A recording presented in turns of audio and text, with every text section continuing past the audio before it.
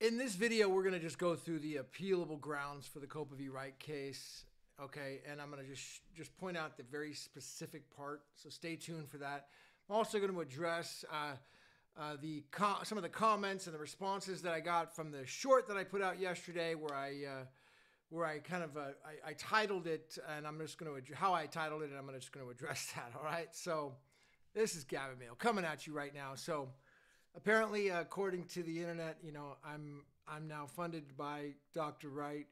This is the rumor, and apparently that you know, there's all sorts of contention now that anyone, let's see, nailed it. You're sending out anything against him, of course. Oh, I'm very gullible. Gavin's a grifter. He's gullible, and he's the perfect mark. It's funny how he came on the scene. He's just this. Anyways, it's just a lot of funny things coming out right now. I think it's great. The whole point about the short that I put out yesterday was to just basically get it out there and make it into the discussion point in people's mind. Get it in mind about this appealable ground, because it's something that needs to be addressed. Let me just break it down.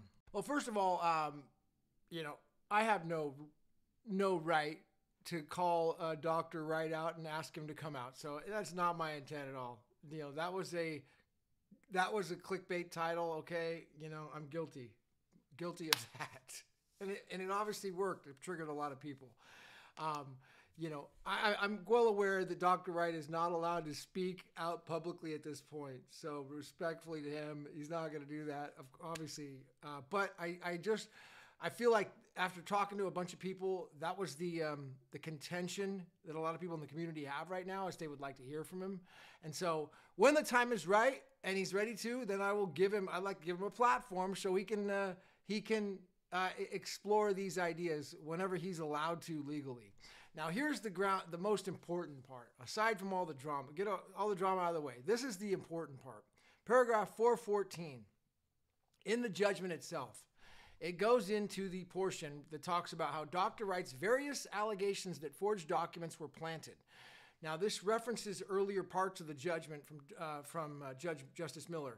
But if you look here at 414, and then he goes into 415, and then 415.1.1, and he goes extensively through it, this is where the potential judicial error occurred. Because Justice Mellor, respectfully, has said that it is a conspiracy theory that Dr. Wright is claiming Ager-Hanssen had implanted documents into his case. That's a conspiracy theory. Well, that's not a conspiracy theory. Okay, that's where the judicial error comes in, because there's a separate judgment against Ager-Hanssen that came out prior to this ruling. All right, that right there supports paragraph 414 as what's called a judicial error. All right, that's a judicial error. It's a reversible error. Reversible error is probably the better grounds. So my point is that you know, is that clearly in the past there was there was advice from Ager-Hanssen that Ager-Hanssen was apparently involved in this case and hiring a law firm and getting the way I understand it, of course, and I'm not on the inside of this case, so I have no inside information. This is just how I'm reading it as an outside, literally as just an outside reporter on this from freaking California, nowhere near this. All right, so please take it for entertainment purposes only. But the way I'm seeing it, from that perspective, is that Mr. Ager-Hanssen was brought into the case at some point to then hire a law firm. That law firm was in charge of bringing up the expert witness and rebuttal evidence to Mr. Madden. Okay, that's one of the things that they were in charge of hiring the Madden report, and then also potentially having access to files. That's at least the claim. That's not new. This is not a new allegation. This is, I'm saying, directly in the judgment, paragraph 414 and onward, and it also references much earlier parts in the judgment. That's supported. So that's where the reversible error comes in. Okay, so that's important.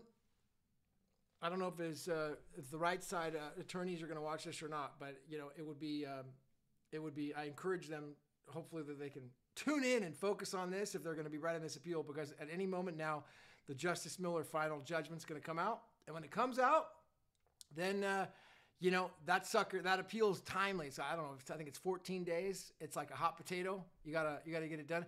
And that doesn't mean they gotta write the whole appeal in 14 days. It's probably just a notice of appeal. And then you go after a notice of appeal, then the brief's gonna be due like a month later. And then the other side's gonna respond to it. And here we go. They're gonna go back into a paperwork, kind of a juggling match, tennis match of paperwork back and forth. And that's how appeals are. Appellate judges they just must love to read long 250-page, thousands of pages of documents, because that's ultimately what this comes down to. It's just going to be this paper match between the sides, and then people on the outside like me, if we get to see it, we can read the paper and hopefully interpret it, you know, see how we do it from a freaking non-lawyer's perspective. And to clear things up, I am not an attorney. You don't know why people keep saying that. I'm definitely not. You know, I'm a non-lawyer, you know, so all right, so yeah, I really am excited that this the short got the message across as drawing people's attention to it. That was the idea. And hopefully getting Dr. Wright to direct his counsels or whoever's running the legal strategy on the right side to say, look at this. Wow, it's right here. Paragraph 414. It does say that Mr. Ager-Hanssen, he did claim that Mr. Ager-Hanssen planted those documents. He did claim that. Okay, yeah. And now there's a judgment, and there was a judgment to support that. So that's a serious reversible error right there, because that judgment, it was issued before let me pull it up. Yeah, so the Ager-Hanssen judgment, it says, was 3/5/2024. So apparently it was before the trial even was done. And then there was hearing dates on May 3rd. It was approved. The judgment was handed down 3rd of May, 2024. And the Wright judgment in Copa was on 20th of May. So 17 days before. Now, that's going to be the hard part, is how that attorney's going to argue that judgment is relevant, it's judicially noticeable, it's influential, it shows and supports the case. That's the hard part. So that's going to take some serious researcher to bring up all the cases on that and decide, well, here's other cases on this high-profile case that are relevant, where this happened before, where a judgment came out before your other judgment was issued, and it showed that there was a bad actor and interfered with the case. Okay, well, how is that going to be brought in? I don't know. Okay, that's why this legal team is, you know, from Dr. Wright's side is paid so much money, because that's where their expertise is going to come in. They're going to have to research all those cases and read all the facts in these other cases and see how some other case in that same court has the similar facts that can be brought in and support it. And so that's where their hourly rate, whatever they're being paid, is worth every penny. You know, because that's the real skill and the magic to kind of, you know, combine those two together. But I'm just pointing this out, lasering in on it for people so they can kind of see and hopefully making it entertainment at the same time. So, all right. Again, this is Gavin Mehl reporting out from California. As soon as that judgment comes out, I'm definitely going to be reading it, and I'll be doing a video on it. So right now we don't have anything. I'm just putting out some preliminary grounds, and, you know, glad I thank you for all the comments, all the negative, positive, loving, hateful, trolling, whatever they were. I appreciate it. Thanks for getting the word out there. Be sure to subscribe on that last short that I put out there. So be sure to subscribe, hit the like button, share this freaking video, get the word out there so we can get this in front of the council on the right side, and let's go from here, man. I'll see you at the top.